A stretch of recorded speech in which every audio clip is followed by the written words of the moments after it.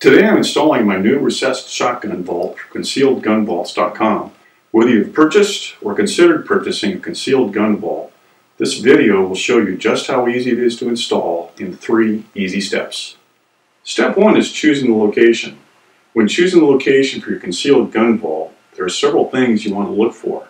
What's on the wall you'll be cutting into? Are there any electrical outlets that would indicate wiring is a concern? What's on the other side of the wall or downstairs? Is there a bathroom or kitchen? If so, you want to note the location of appliances like a stove or refrigerator, or if it's a bathroom, toilets, showers, sinks, or tubs. If you're checking for water, gas lines, or sewer lines that could be routed through the area you want to cut. Is there a pocket door that slides into the bay where you want to install the vault? Do you have 16 inches of travel for the sliding mirror? Are there any doors or cabinets that when opened may hit the mirror?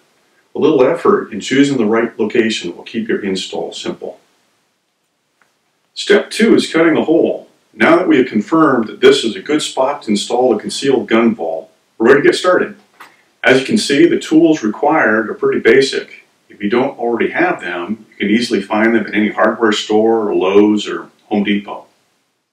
What you need is a drill with a 7/64 drill bit, a Phillips driver or a Phillips screwdriver, a level, stud finder, drywall saw, tape measure, and a pencil.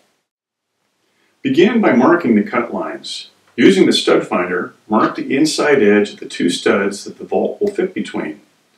The standard distance between 2 studs is 14.5 inches, so your vault will fit perfectly between them.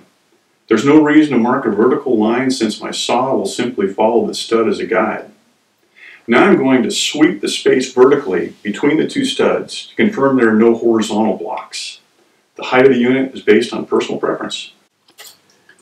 The overall height of the mirror with frame is 49 inches, but the cutout for the box should be 43.5 inches.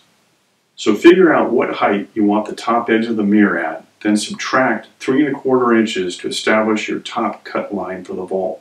For this install, since I'm 6'3", I chose the height to be 75 inches from the floor to the top edge of the frame. After marking the inside edges of the studs with a stud finder, using a level, draw a horizontal line of the desired height between the 2 studs. Measuring down 43.5 inches, draw the bottom horizontal line. With the lines marked out, I'm ready to start cutting with a drywall saw. Step 3, installing a vault. As you can see, we've got the cutout done. We've confirmed that there's nothing protruding from the back to prevent the vault from sliding into place all the way. You do want the molding to be able to come all the way up against the drywall here so it looks right. So, nothing's there, we're ready to put it in. Now before you can lift it into place, you want to make sure that you've already got access to the interior, which means that you have to be able to unlock the lock to open the door. So refer to your instructions that are included with the gun vault to understand that and make that happen. So, with the door unlocked, you're ready to lift it into place. Now, it might be easier if you find somebody to help you do this because it is kind of heavy, but you can do it yourself. If nothing else, they can just hand you the tools to make the whole process easier.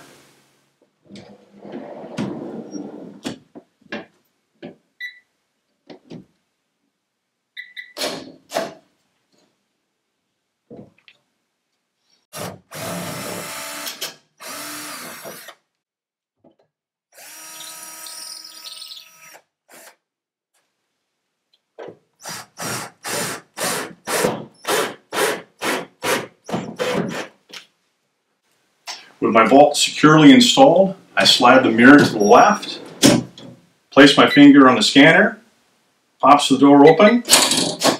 There you can see I have my shotgun, my Glock on the swivel pistol post, gives me easy access, tactical pouch, mag light, room for other things you want to put in there. Close the door, you have easy access, they're secured for your peace of mind.